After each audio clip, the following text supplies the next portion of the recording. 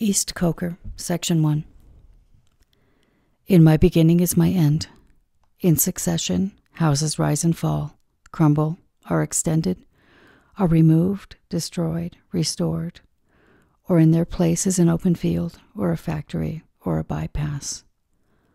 Old stone to new building, old timber to new fires, old fires to ashes, and ashes to the earth, which is already flesh, fur, and feces, bone of man and beast, cornstalk and leaf. Houses live and die. There is a time for building, and a time for living and for generation, and a time for the wind to break the loosened pane, and to shake the wainscot where the field mouse trots, and to shake the tattered arras woven with a silent motto. In my beginning is my end. Now the light falls across the open field, leaving the deep lane shuttered with branches, dark in the afternoon, where you lean against a bank while a van passes, and the deep lane insists on the direction into the village in the electric heat, hypnotized. In a warm haze, the sultry light is absorbed, not refracted, by gray stone. The dahlias sleep in the empty silence. Wait for the early owl. In that open field, if you do not come too close, on a summer midnight, you can hear the music of the weak pipe and the little drum, and see them dancing around the bonfire, the association of man and woman. The down sing, signifying matrimony, a dignified and commodious sacrament.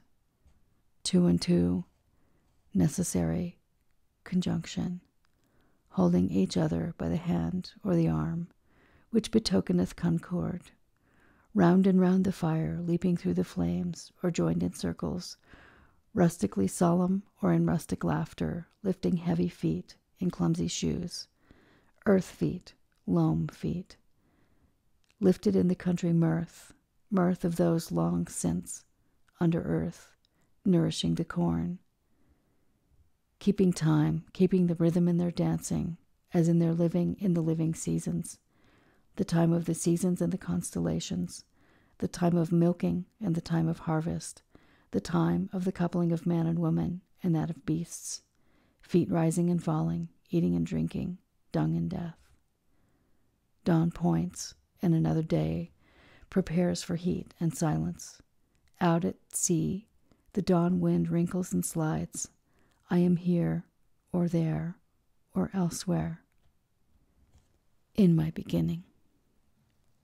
Section 2. What is the late November doing with the disturbance of the spring and creatures of the summer heat, and snowdrops writhing under feet and hollyhocks that aim too high, red into gray, and tumble down, late roses filled with early snow? Thunder rolled by the rolling stars stimulates triumphal cars, deployed in constellated wars. Scorpion fights against the sun until the sun and moon go down. Comets weep and leonids fly, hunt the heavens and the plains, whirled in a vortex that shall bring the world to that destructive fire which burns before the ice cap rains. That was a way of putting it, not very satisfactory. A paraphrastic study in a worn-out poetical fashion, leaving one still with the intolerable wrestle with words and meanings. The poetry does not matter. It was not, to start again, what one had expected. What was to be the value of the long looked forward to, long hoped for calm, the autumnal serenity and the wisdom of age? Had they deceived us or deceived themselves, the quiet-voiced elders, bequeathing us merely a receipt for deceit? The serenity, only a deliberate herbitude, the wisdom, only the knowledge of the dead secrets, useless in the darkness into which they peered, or from which they turned their eyes. There is, it seems to us at best, only a limited value in the knowledge derived from experience. The knowledge imposes a pattern and falsifies, for the pattern is new in every moment, and every moment is a new and shocking valuation of all we have been. We are only undeceived of that which, deceiving, could no longer harm. In the middle, not only in the middle of the way, but all the way in a dark wood, in a bramble, on the edge of a grimpen, where is no secure foothold, and menaced by monsters, fancy lights, risking enchantment. Do not let me hear of the wisdom of old men, but rather of their folly, their fear and frenzy, their fear of possession, of belonging to another, or to others, or to God. The only wisdom we can hope to acquire is the wisdom of humility. Humility is endless. The houses are all gone under the sea. The dancers are all gone under the hill. Section 3. Oh, the dark, dark, dark. They all go into the dark, the vacant interstellar spaces, the vacant into the vacant, the captains, merchant bankers, eminent men of letters, the generous patrons of art, the statesmen and the rulers, distinguished civil servants, chairmen of many committees, industrial lords and petty contractors, all go into the dark. And dark the sun and moon, and the Almanach de Gotha, and the Stock Exchange Gazette, the Directory of Directors, and cold the sense and lost the motive of action. And we all go with them into the silent funeral, nobody's funeral, for there's no one to bury. I said to my soul, be still, and let the dark come upon you, which shall be the darkness of God. As, in a theater, the lights are extinguished, for the scene to be changed, with a hollow rumble of wings, with a movement of darkness on darkness.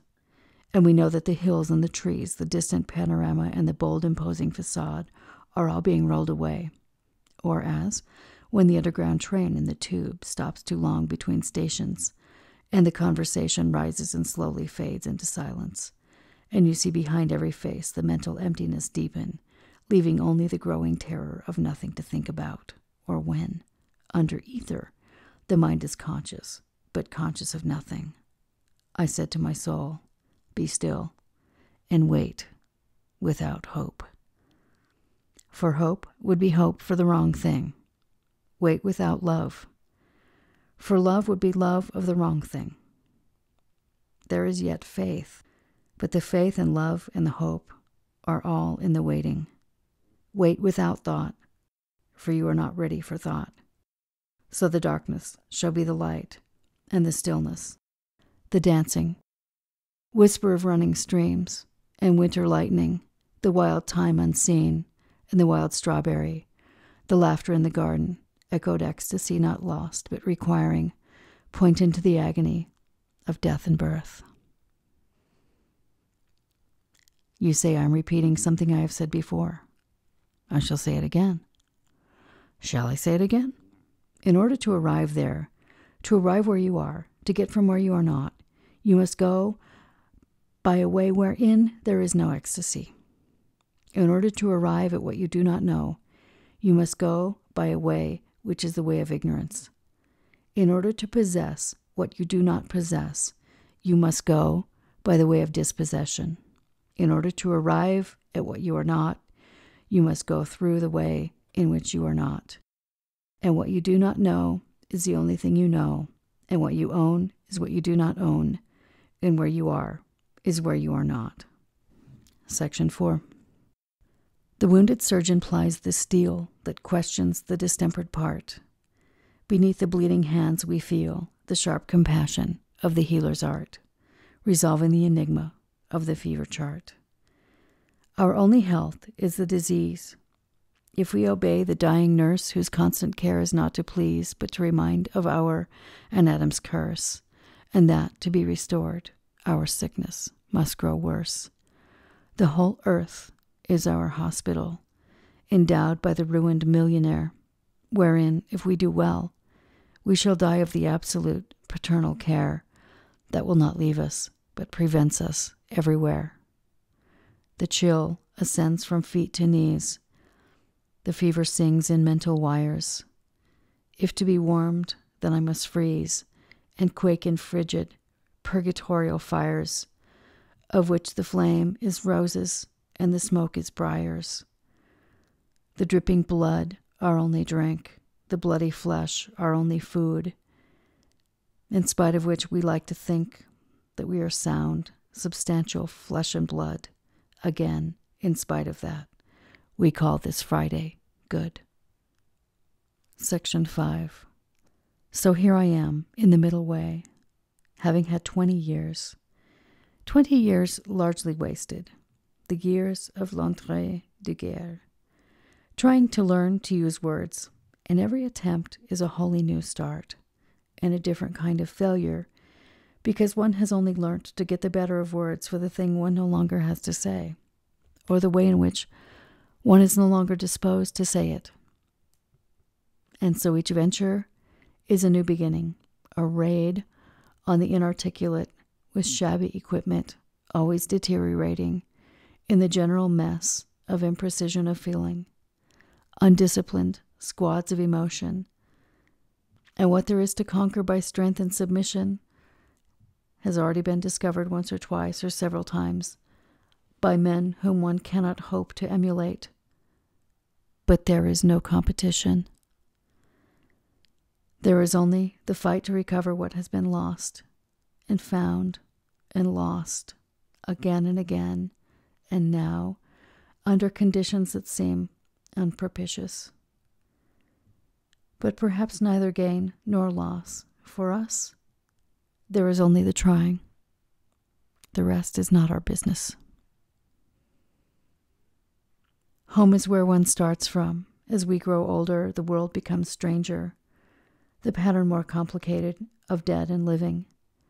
Not the intense moment isolated with no before and after, but a lifetime burning in every moment, and not the lifetime of one man only, but of old stones that cannot be deciphered.